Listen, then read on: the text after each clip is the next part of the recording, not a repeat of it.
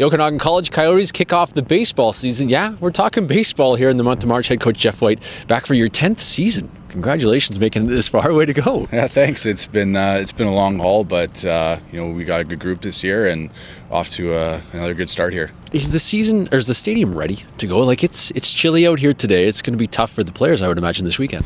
Yeah, it's definitely early spring conditions. We got games in last weekend here, but it actually is playing all right now. So we're hoping for some good weather over the next couple days here. Get us ready for our opening weekend. Let's talk about the team. Who do you have? What's the strength of this team?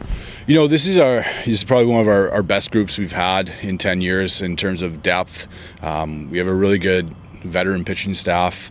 Cole Parasini's back for his 5th year, and Brandon Becking is another 5th-year pitcher as well, and Jared Delaba, our shortstop's a 5th year, and Jared Frew is a big part of our lineup. He's another 5th-year guy. So we've got some older guys this year. We've got a good core of juniors as well, and a really talented group of freshmen. So it's really come together nicely this year. Speaks volumes, I think, of the program. Guys have been able to stay around for 4 or 5 years, and now that's really starting to pay off, isn't it, now in your 10th year? Absolutely, and the league has gotten a lot better with older players in the league now, and guys are seeing the value of the Canadian education and really sticking around and finishing up their degrees.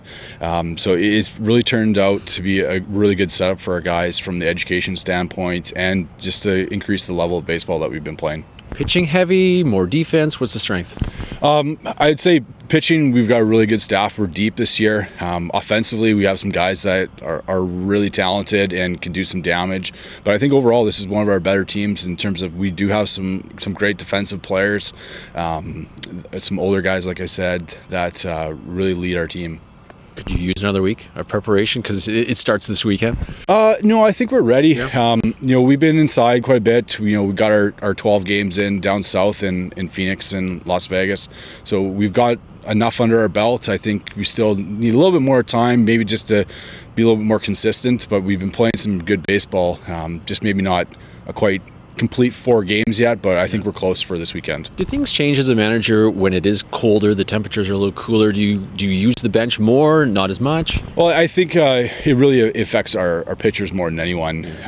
Not being able to extend them, beyond 100 pitches in this cold weather. We kind of play it out, see how guys are doing.